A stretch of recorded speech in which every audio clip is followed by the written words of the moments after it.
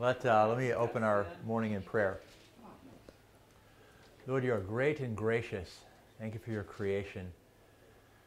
And for that pause before the sin in the garden, thank you so much for 2 chapters of Genesis here before that this day we study now. And I just pray that you give us strength as we open our eyes and see and look and hear what you have to say and what you've shown about yourself to us here. For it's in your Son's name that we pray. Amen. So, this little outline is the briefest of reviews. We've spent a lot of time on the creation of the cosmos. I'm saying it's such a good and a gracious thing, an affirmation. So we'll just begin review with last week's. We spent 2 weeks on Genesis 2, which sort of identifies the human condition. And this is more about the creation of the humans. And you can see from this, it's a very up close and personal thing. We've got another piece of art coming up that we saw last week that is just so very almost tender, and I think sets the conditions. This is why we say God is personal and personally concerned with us, because of these few words right here. They give us this personal connection. God's breath in our nostrils, and God breathed into our nostrils the breath of life. Such a beautiful little phrase, and he's interacted with humans in a way that he has with no other kind of creation. And we're given this beautiful little space, all prepared carefully for us, this sacred space. And remember those words, God put them in the garden to blank and blank, to tend it and to keep it, to work it and to guard it. And that second word is always reserved in the Old Testament for the work of priests in the temple, although the first word is really context sensitive. So just wanted to remind you of that sacred space. And again, all this word bara, when it says that God created the humans, male and female, he created them, it again uses that word bara, God created, to create, which is really also in the Old Testament reserved for God's work. Such a strong, powerful statement and careful control of the words there. And then it turns out that as we find ourselves male and female in that way, with the key word, one of the key words we saw last week was, God created the woman as an ally to the human, one corresponding to the human. So the same in nature, essence, and being. A great strength there in that place. Made in God's image. And then, of course, we have this priestly work in the garden. It's like to work it, to keep it, but to ushers others into this sacred space. And then here, as I prayed a moment ago, it's just so nice to have a second chapter of this glimpse of innocence in the garden, so that we get a chance to dwell in it for a moment. The creation of the cosmos, the creation of humans. And it's like we have a pause there, and now the drama is set. And of course, here's another kind of up close and personal image of this. Modern, this guy is still doing work these days, but this sense of breathing into his nostrils. And I think this is actually close, but not close enough. It's like he put an oxygen mask on us. That's how close that Hebrew language is. This isn't close enough, but it's so close and intimate. Now, we have the human condition laid out before us with the 2 trees.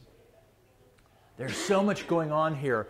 I really puzzled over this and have just soaked in it and thought about it for months, really, and in Genesis for years. It's almost like a parenthetical phrase. He created a garden in the east for them in Eden, and rivers went out from it. And that's like, now here's the parenthetical phrase, and it's in one of the translations actually puts it in parentheses. And in the midst of the garden was the tree of life and also the tree of knowledge, good and evil. So the creation of the cosmos, leading up to, with the capstone, the creation of the humans, the placement of the image of God in the temple, and then here we are, the stage is set. It is the beginning of the drama.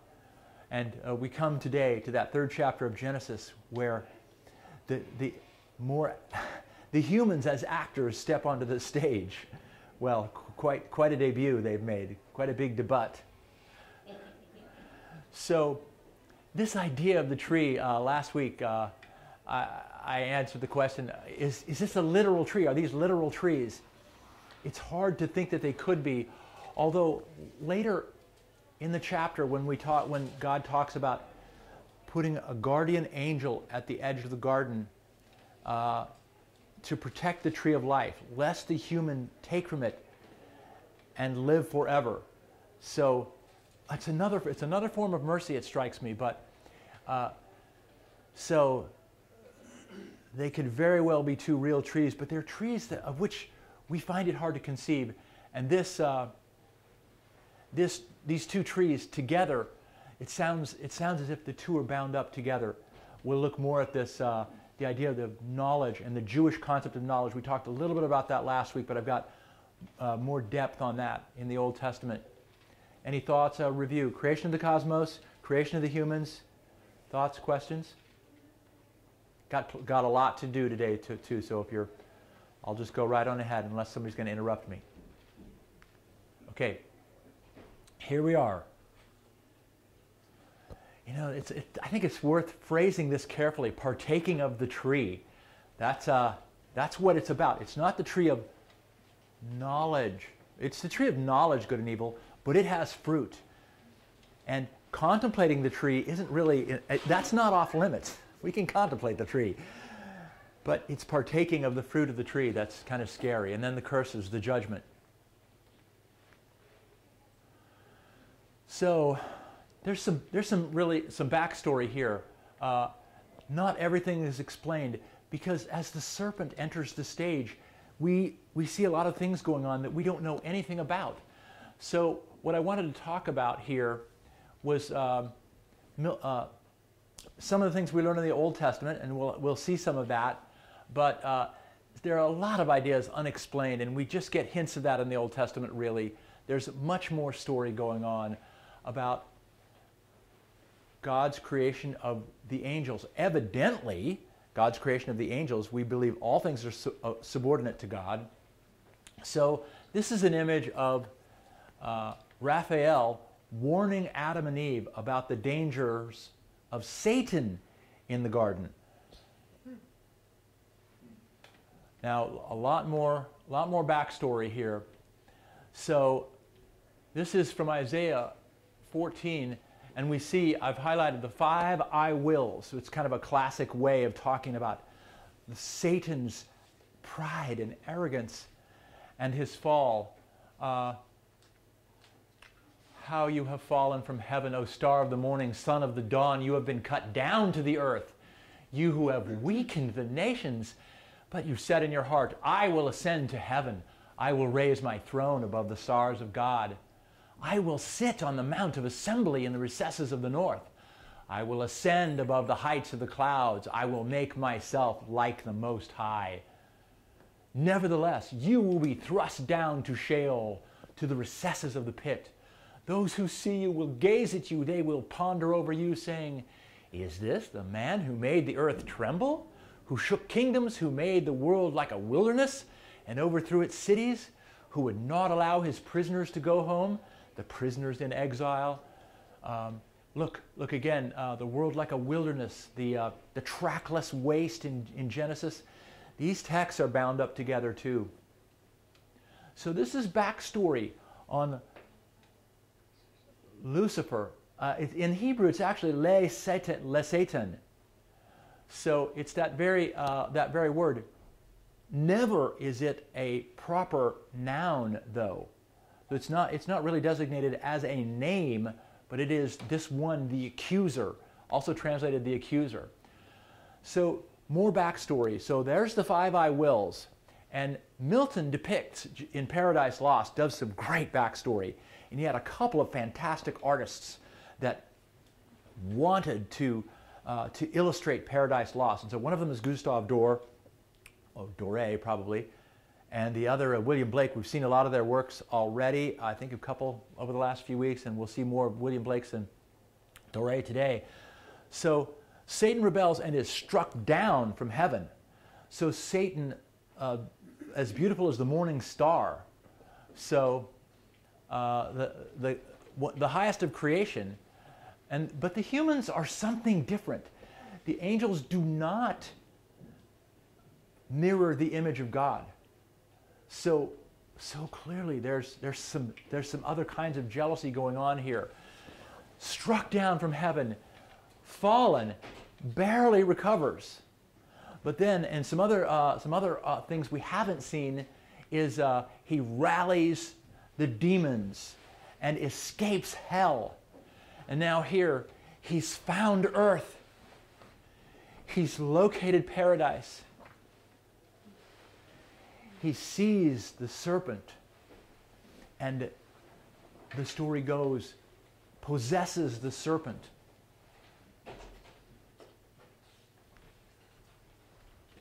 So just a lot of backstory there. You want to just talk about that for a minute? I've got more on the serpent and Satan and others. But any comments on that backstory? I'm wondering why the scripture says, "Is this the man who shook the earth?" He's not a man at all. Yes. Just took it from the. I've been using a variety of translations. It says it in the NIV as well. That was the slide we just showed in Isaiah 14. Yeah, the man.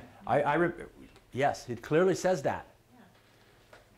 Well, some have suggested, as you read, I'm sure, that this passage in Isaiah is referring to the prince of Babylon, or who knows what. Yes, king of Tyre. That kind of, and I think it's a dual concept, personally. Yes. It can refer to both.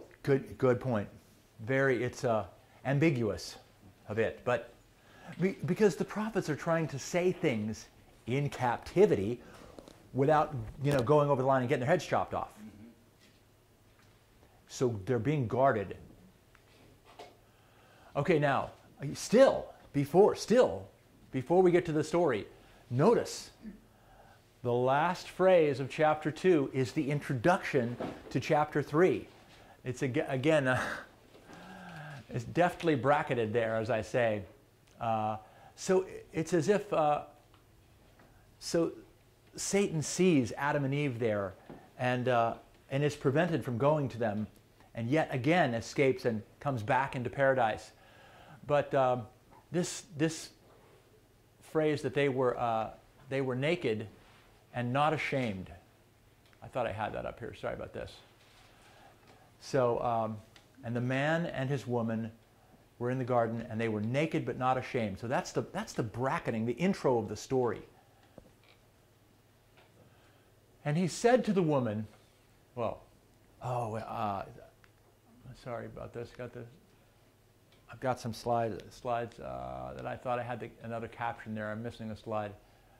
Okay, so the first line is, "And the serpent was the most subtle," or the most shrewd or crafty of all the beasts of the field. And I have that on a couple of title slides as we talk about Satan. "And he said to the woman, though God said, 'You shall not eat from any tree of the garden.'" And it's as if she interrupts him there. Well, of course he's overstated it.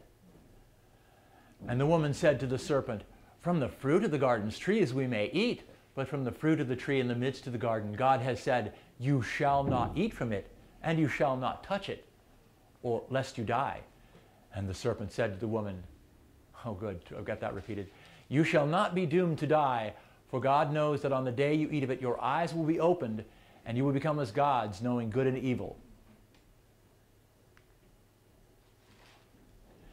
So part of the story is the nakedness. So these are descriptive shots. So so we're not naked, but we're embarrassed for those who are, that we see in the art. And the woman saw that the tree was good for eating, and that it was lust to the eyes, and the tree was lovely to look at, and she took of its fruit and ate. It's a very spare translation there. And our classic translation is good, lovely to the eyes, good to look at, good for food, and desirable to make one wise. We'll go into more of that.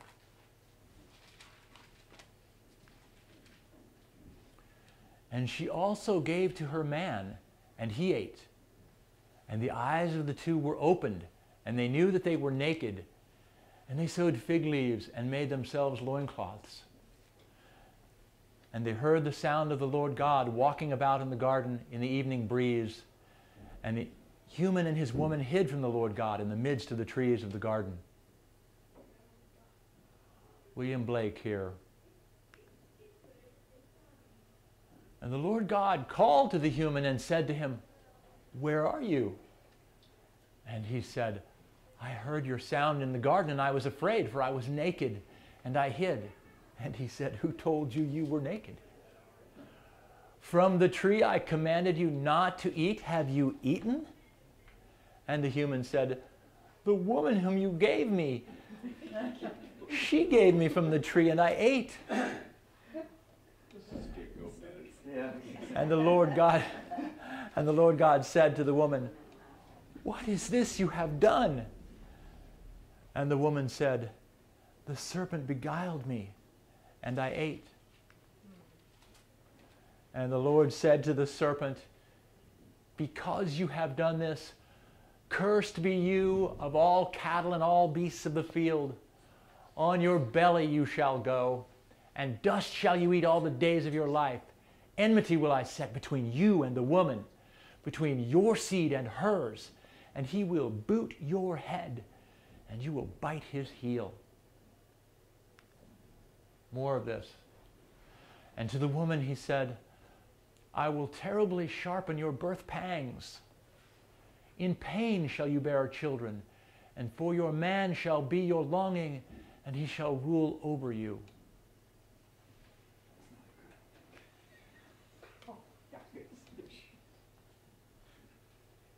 Cursed, you shall not, cursed be the soul for your sake. And then he said to the man, "Cursed be the soil for your sake. With pangs shall you eat from it all the days of your life." Again, the curse to the man is the same with pangs of, with pain. "Thorn and thistle shall it sprout for you, and you shall eat the plants of the field. By the sweat of your brow shall you eat bread, till you return to the soil. For from there were you taken, for dust you are, and to dust shall you return." A lot going on there, and then suddenly, it's a change of tone almost. And the human called his woman's name Eve, for she was the mother of all that lives. And the Lord God made skin coats for the human and his woman, and he clothed them. This is a scene of the judgment of Adam here. I don't know where the horse comes from. It's as if the horse maybe were an integral part of tilling the fields. That was a very late development. It wouldn't be ancient. It's William Blake's idea, not necessarily ours. And the Lord God said, again, to the heavenly court, to the heavenly hosts, "Now that the human has become like one of us, knowing good and evil, he may reach out and take as well from the tree of life and live forever." And the Lord God sent him from the garden of evil to till the soil from which he had been taken. And he drove out the human and set up east of the Garden of Eden the cherubim and the flame of the whirling sword to guard the way to the tree of life. Even the cherubim looks a little, not quite as intimidating as we might fear, but I think this evokes the flaming sword. We've got a couple of others that have evoked that flaming sword. Michelangelo says it all at once. It's hard to cut this up into pieces, to have part of it represent the story. It's like Satan giving to Eve, or being a part of her partaking of the apple. That's real insight on Michelangelo's part.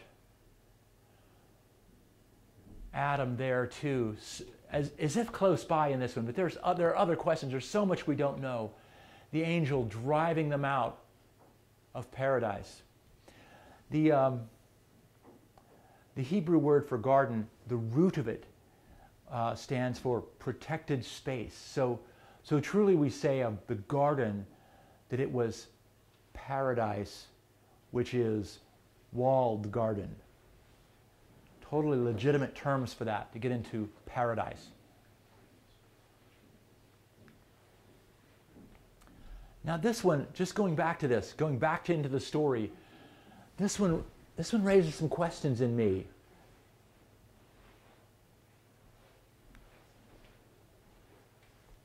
Like Yeah. what? Where was Adam? Where was he? See, he's off in space here. It might as well be Never Never Land. Where was Adam? I heard a pastor one time say that he was there next to Eve, and basically, when the serpent was beguiling Eve, he said, "Well, why not? If she does it, and she can be my crash test dummy." He was responsible for putting his foot down and did not. So And she too. So we both, well, true, but we both, as man and woman, fall. It's not just her. Yes, She tried yes. the scapegoat thing. Oh, clearly. But he could have reached in Yes. at that point and did not. More thought on that here. So let's not we're not blaming Eve at all. I'm just gonna, where was Adam? It's like he was MIA, missing in action, AWOL, asleep at the switch. Could very well be. We don't know. The text, it's not a simple text. It's not trying to answer all of our questions. Could this be one of our questions? Where were you when I needed you? Or maybe I was always fine around that tree, but I was having a bad day. Could very well be. Just musing about this story. This is just kind of soaking in it, thinking about it. What angles are there? It's such a spare story that sets up a frame, and artists through the centuries have colored it in with their ideas. Okay, question. Okay. Sure. A thought. Sure. It says the serpent was crafty. Yeah. Now, the serpent's no dummy. So my guess is he split them off. I've got a lot on the serpent here. Okay. So I wouldn't be surprised if Adam really was preoccupied with something else gorgeous in the garden, and that he got her alone. Yes. And it doesn't necessarily mean that Adam was any smarter or that she was dumber, so he picked on Eve. Yes. It was just that he picked somebody, but they split them off. Yeah. And it's a case for why two heads are better than one, and so the serpent got one of them alone. So the frame of the issues, let me get to questions in a minute. The frame here is God creating something that is not himself in creation, and then humans that are not himself. Well, a human, and then humans, and then of course they create more humans. Now we hear he also at some point obviously created angelic beings, and there was a conflict there. It's like things are really out of hand there, but we don't believe that. Let me just take questions in a bit here. Clearly, this idea of interaction. So, and I have just I've already talked about this rejoinder to the idea that God has created something that is not himself. He answers that through incarnation by becoming part of his creation. So, but of course we're jumping to the end of the story there. It's very difficult to stay in these places and consider these places of pain. But it's part of considering our human condition. I didn't give this enough attention here. The two trees, the tree of life in the midst of the garden, and the tree of knowledge, good and evil, they are bound. It's as if they're entwined. Not really, because we have partaken of the one and been prevented from the other. But if they're sort of bound up. Their fate is bound up together, particularly for us. Carla?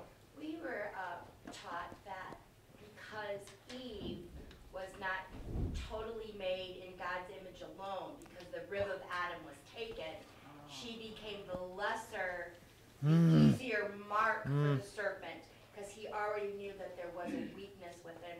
I don't think there's warrant for that in the text. So Adam's vision is that it's as if he might describe it. I was in a vision I saw I was cut in half, and then Eve was presented to me, his other half. Was he vastly different from a gender point of view before that? I think not, because he was incomplete and searching for an ally corresponding to himself. But we go back to the statement which says, then the Lord covered them with flesh, and then he clothed them. When we Covered her with, yes. Think of that nakedness. It may not be this form that we're looking at. It's that soul, that spirit of who the Lord is. Soul is right at the heart of this dialogue. What I think that we're looking at. But I agree with the lady that said that Satan was smart, the serpent was smart enough to have them separated. But I also believe that he could easily convince Eve more than Adam. I think he watched. I think he observed before he actually made his attack. It wasn't, we like to think that all of this was in 7 days, and we have no idea what the time span was. Yes. But at the same token. Yes, go ahead. I would argue just the opposite. I would say that the serpent needed Eve to convince Adam. Interesting. And that she was the smart one. Seriously, I wouldn't be surprised. She would convince him, whereas if he convinced Adam, Adam may not have convinced Eve. Yeah. Go ahead. I have a question. So God said when you eat of the tree of knowledge of good and evil, you will die. You will surely die, yes. Then he put an angel that guarded them from eating the tree that was going to give them eternal life. Yet we believe that we have eternal life. But it sounds from this story that we lost that. Well, do you know anything about that? When we are taken away from the tree, it's spiritual death that is in mind there. They did not die immediately. I think it would be inevitable death. Death becomes inevitable. But in the garden, they have access to the tree of life. And so, doesn't that make sense? Where God is, if we enter into that space, we will have life. Because of our transgression, we have been exiled from the garden. And that's the condition of the Hebrews in much of the Old Testament. Before Jesus, he reopened, if you would, paradise. That's what we believe, that's what we teach. He has overcome death. Yes. Wait, Sally. I was just thinking about how, I wonder how a theologian would explain that, so many of our ancestors or whatever, when they start talking about who begot who and how many years they lived, these people lived for hundreds of years. And then at some point in time, there's something that happens where God limits life to 120 years, I think, right? After the flood, okay, yes. So, but just this, it feels like a reference to you're going to die sometime. Yes. Versus, an awareness that you're going to die sometime. Yes. Your physical body's going to die. And that was part of my comment. Naked but not ashamed. That's really understated. And we get into the drama, we'll immediately see that is a bunch of understatement. Joe? How do we think the serpent knew what question to ask? Yeah. Indeed, as God said, you shall not eat from the tree of the garden. Did he observe that they didn't eat from it? How did he know what? Good question. I think it's worth asking those kinds of questions. And just like some of those we can't really tell. Got a couple of slides on the serpent here. Just thinking about this. The word serpent there, the serpent, the words, and we'll get to that one next too. The serpent was more subtle. So now we're talking about subtlety. This word too is at the nexus of knowledge and action, like so many of our words are in Hebrew. They're bound up with how you live. Fool's anger is known at once, but a prudent man conceals dishonor. A prudent man, well, maybe he doesn't want to expose the hurt or shame of someone. A prudent man, that one, conceals knowledge, keeps quiet what he knows. So maybe cautious in revealing. Wisdom of the sensible one is to understand.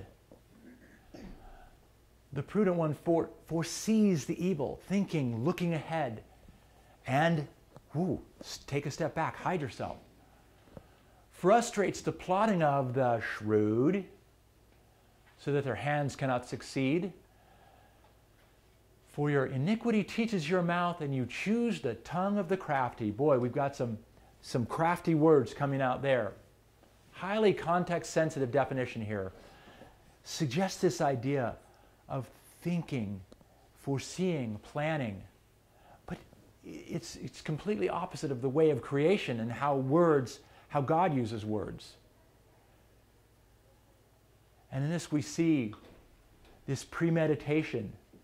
The serpent has a robust, premeditative, creative relationship with knowledge. Knowledge for evil. It ties the trees together. This exploitation of knowledge, this exploitation of opportunity. Now about serpent.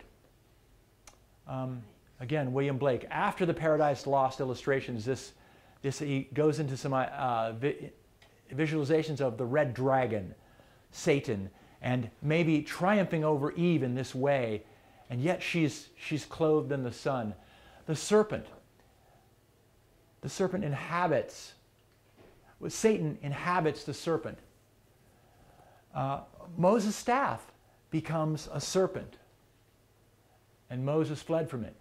Again, in scenes before Pharaoh.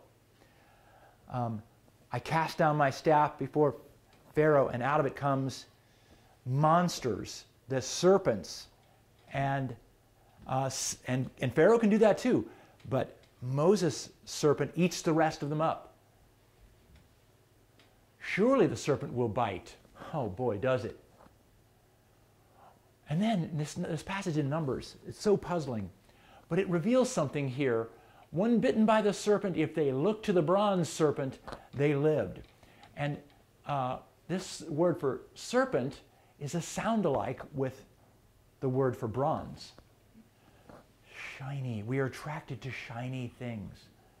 Things that glow, glimmer. Well, maybe also forged in the heat. He led you through the great and terrible wilderness with its fiery serpents and scorpions and thirsty ground where there was no water. Contrast with Eden, a well-watered, protected garden, and certainly not a terrible wilderness. These Hebrews had great imaginations. And now, in Revelation, sort of jumping ahead to the end of the story, but just to flesh out the idea of the serpent. That great dragon, the ancient serpent, the one called the devil and Satan, who deceives the whole world, it's binding us all up in this same act of deception that entrapped Eve. Binding us all together, was thrown down to the earth, and his angels along with him. That's the end of the story. It's like we don't like staying here in this third chapter of Genesis. It's hard to look at it. And what is this? More on knowledge. We just hit it so briefly the other day. Hadat. I tried to understand the stupidity of wickedness and the insanity of folly. Look at that. So context sensitive that they call it insanity. So it's like light taking on the appearance of colors around it. Judah, and I had to go look all some of this up where we get these short references. It's just not enough to really understand the context, so I broadened it out to bring these things together. Judah defends the cause of the poor, so all went well. Is that not what it means to know me? Knowledge being bound up with not just action, but who you are. Shall be satisfied. By his knowledge shall my righteous servant justify many. The suffering servant chapter of Isaiah.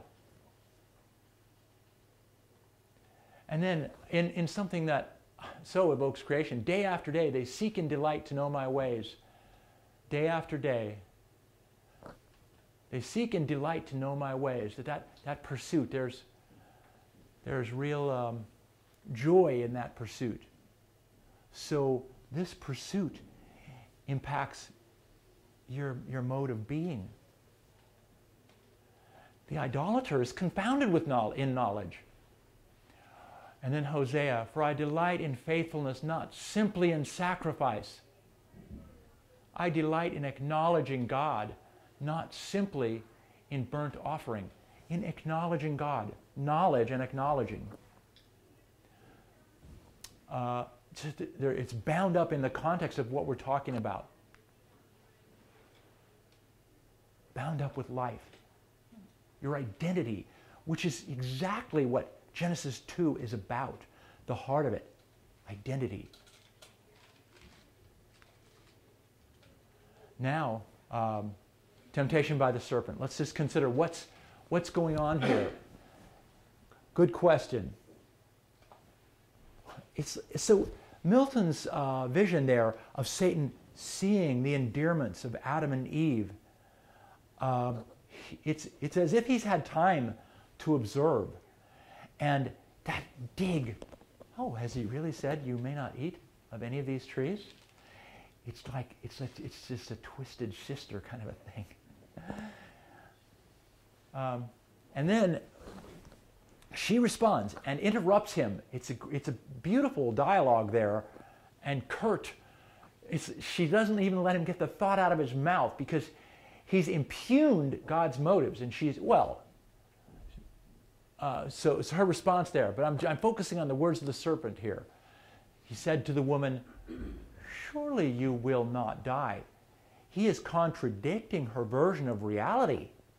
This is deception. Who are you going to believe? Who are you going to put your faith in? Is it deception or is it actually true? That's worth asking. And I don't think I put it in here. It's a little cheeky to ask, is the serpent right? Hang on, let's go to, I just want to get through this, and I got some questions, space for questions. Again here, just another characterization of Satan. Better to reign in hell than serve in heaven. That's his attitude of destruction. The serpent, of course, uses words, certainly not to create, but to twist and distort. What do women do? But share the fruit.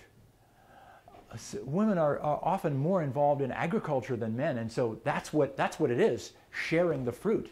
Men may bring back the results of the hunt or the story of the battle, but we do hear that women are more involved in agriculture than men. The American farmer kind of puts that idea to rest. So it's not all one thing, but this is a fair way for ancient peoples to depict this scene.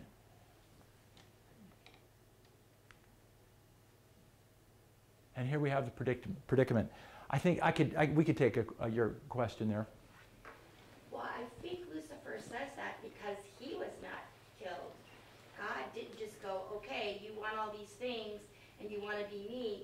He just banned him from heaven and sent him down to the garden. So Lucifer already knew how angry he made the Lord and did not die. Yes. I think that's part of that statement. And when we talk about serpent, I think that picture by the artist is more because he says after the evil happens, you shall crawl on your belly. The serpent before that had feet and looked like a frog and whatever. But I think that those are the two differences. But since he did not die, he surely knew that the Lord wasn't going to kill his most coveted possession, which was humans. This is what's at issue. Maybe Yeah. because you and I were talking about that interview with Jordan Peterson and the woman on the BBC, how she would rephrase what he said and literally basically put words in his mouth that wasn't what he said. I just noticed, I don't know if it's for the first time, look at his answer. Go back one slide and look at Satan's answer. He says, surely you will not die. And then look at the second half of that. Yeah. It is not connected to that. For God knows when you eat it, your eyes will be open and you will be like divine beings. So basically the first half of that is a misdirection. Yeah, you said you're going to die. Yeah. But then I'm going to take it in this completely not answer your comment and misdirect you into this thing about, well, you'll be like God. You'll be like God himself, knowing good and evil. He's kept that from you. Yes. We've got some more slides considering this predicament. And the predicament, because you obeyed, this word, I think I have it on this slide here. Because you heard and listened to your wife, not me, and ate from the tree, this is now we're in the judgment scene. Which tree? Well, the one I told you not to eat from it. And then this deed itself, the story in the garden, is related with such devastating economy. Don't try and read it left to right. That's what we do. The Hebrews don't do that. And she took from its fruit and did eat, and gave also to the man with her, and he did eat. 8 words in Hebrew. It's like all those first 2 chapters of Genesis are all undone with these 8 words. And our translation gives it like 21. Such economy of words there and deft description. It's painful. It's like a bolt of lightning or a cascade suddenly downhill. But so we look at this sin in a couple different ways. This is Paul reflecting on the creation story we've been thinking about, and it's so strong of a summary. He obviously inhabited this worldview. Although they claimed to be wise, they became fools and exchanged the glory of the immortal God for an image resembling the mortal human beings or birds or 4-footed animals or reptiles. Clearly reference to idolatry there. Therefore God gave them over in the desires of their hearts to impurity, to dishonor their bodies among themselves. And they exchanged the truth of God for a lie and worshipped and served the creation rather than the Creator, which I think was Adam's choice. And then Romans 7. What shall we say then? Is the law sinful? Certainly not. Nevertheless, I would not have known what sin was had it not been for the law. So we tend to think of this as relating to the 10 Commandments and the Torah. But it aptly describes the situation in the garden. And we've got so much more on that too. But God comes looking for the humans. It's like one of the very Hebrew passage where I took that little snippet of Hebrew interlinear text actually titles the section of judgment, God arraigns the humans. And if this were, and so the language of the law court is very important in the Old Testament. We see a lot of it. But this would be like the hot pursuit of the police team. Now, but that's I think that's mischaracterizing it, because it's not that. He comes to them in the cool of, well, our translation since the 16th century, the King James, in the cool of the day.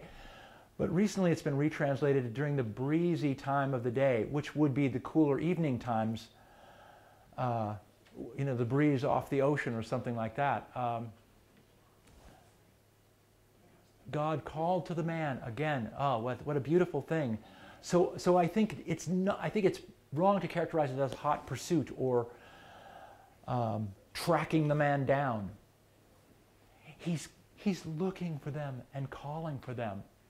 Where are you? And the man replied, I heard you moving about in the garden, and I was afraid because I was naked, so I hid. Well, now we see how understated the man and his woman were in the garden, naked but not ashamed. Because right here we see, before shame, he gets to fear.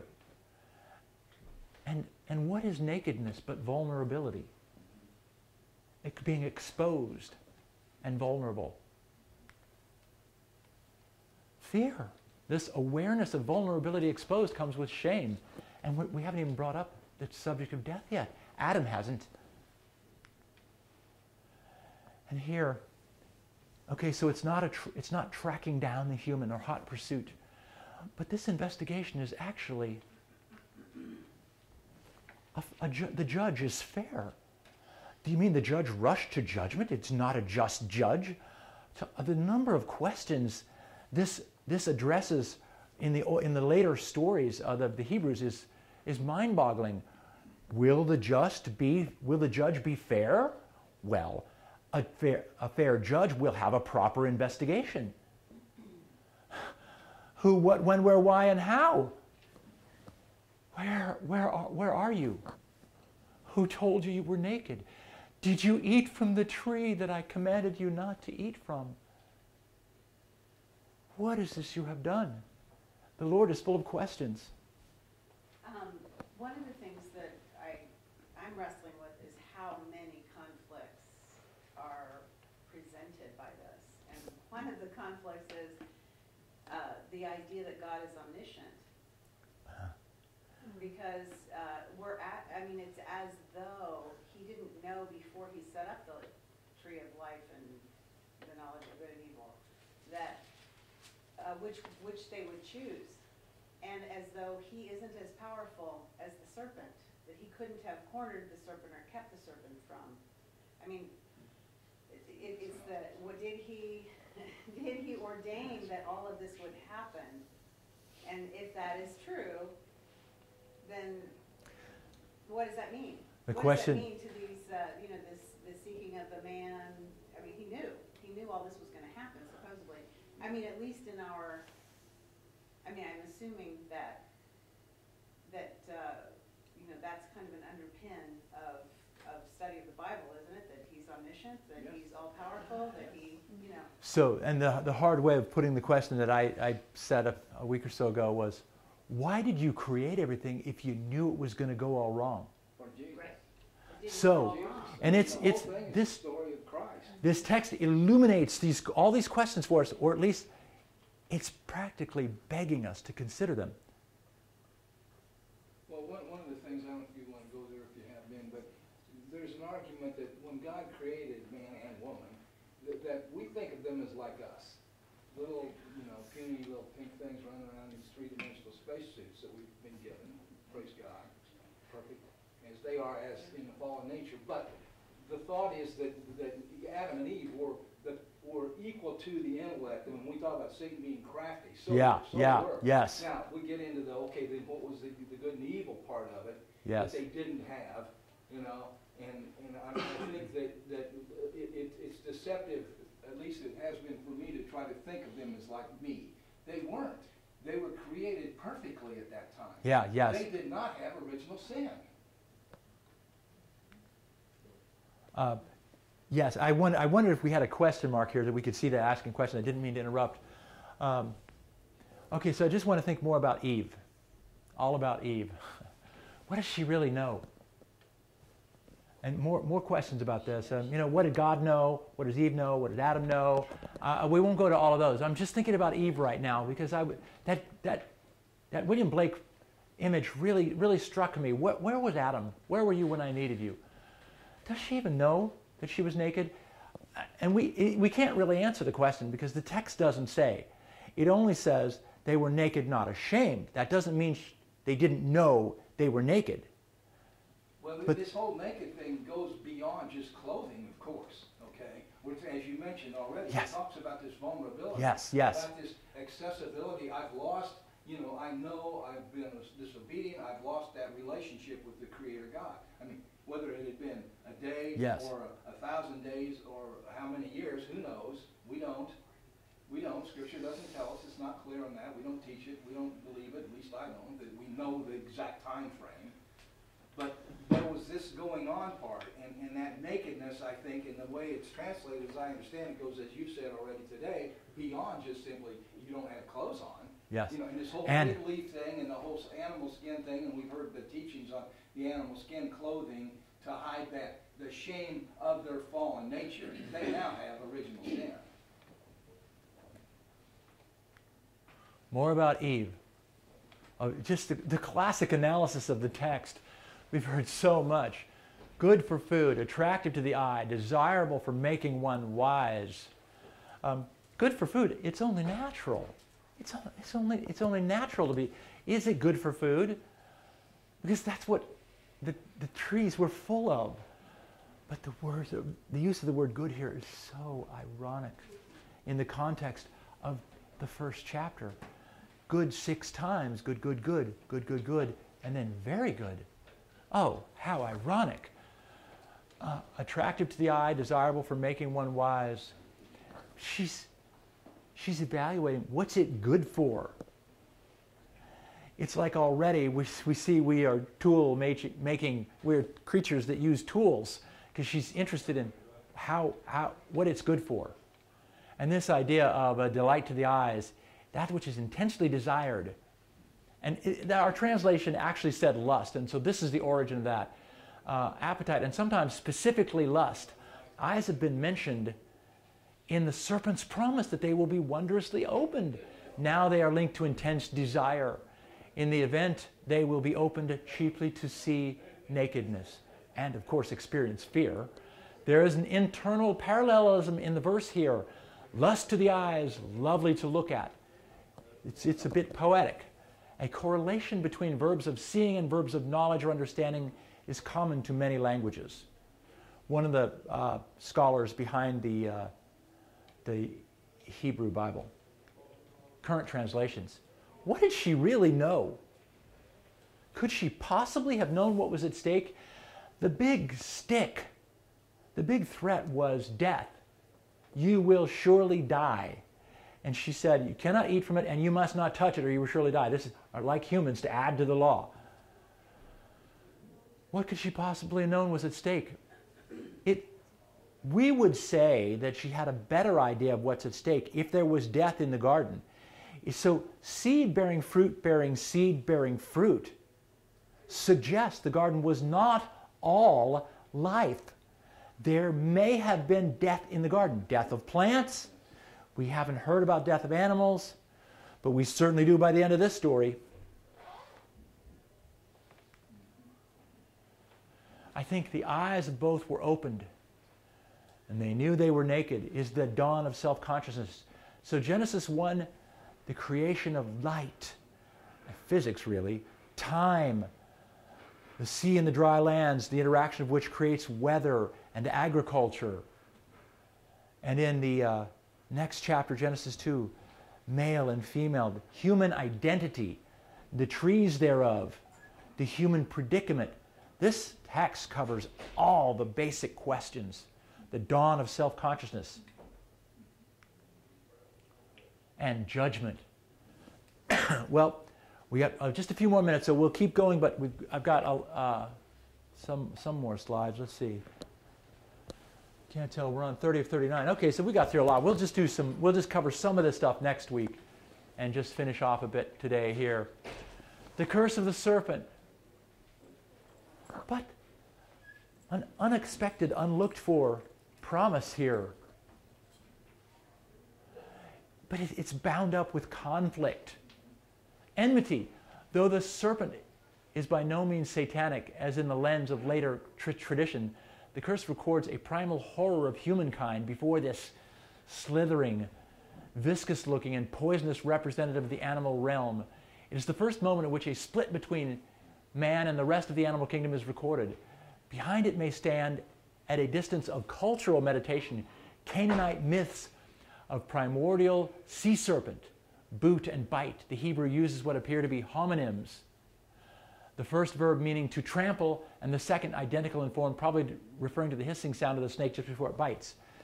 He will strike its head, and he will bite the heel. So this promise is bound up with hostility, conflict. And the woman's penalty, conception, sorrow multiplied. That's the most economical way of saying what it's about. And the high stakes of having children in this world, whew, wow. Man, and in pain you shall bring forth children. And then our oldest translation is this: your desire will be for your husband, but he will rule over you. That's tricky. This is acceptable, at least for this scholar here. You will want to control your husband, but he will be dominating. Huh, isn't that the story of all of us? It could very well be reversed too, because you will want to dominate, but you will be dominated. It's not prescriptive too. We really have to separate that. It's not the good. And then this will be our last slide for today. That statement, your desire will be unto your husband, but he will rule over you. If the church is the wife, then the husband is God.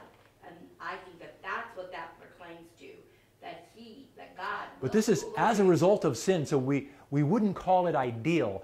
We would call it part and parcel of the hostility and conflict introduced. It's part of the curse.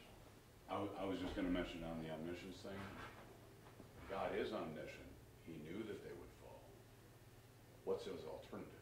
If he had the same love that you and I had, he'd say, bag it, I'm not going to do it at all. Yeah. That's his only option.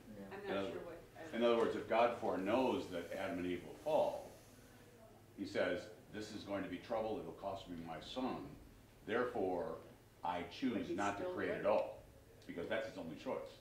If he had the same love that we had, if I thought I could create someone and they turn around and hit me and spit on me, I go, I'm not going to create it. Because I think, but his love is unknowable, and because of that, he creates anyway. Yeah. I don't understand it. Yes, All I'm yes. saying is that he's responsible. Oh, sure. He's responsible, That, yes. I think he'll take that. This isn't that human beings created, we didn't create our destiny. God created our destiny. Right.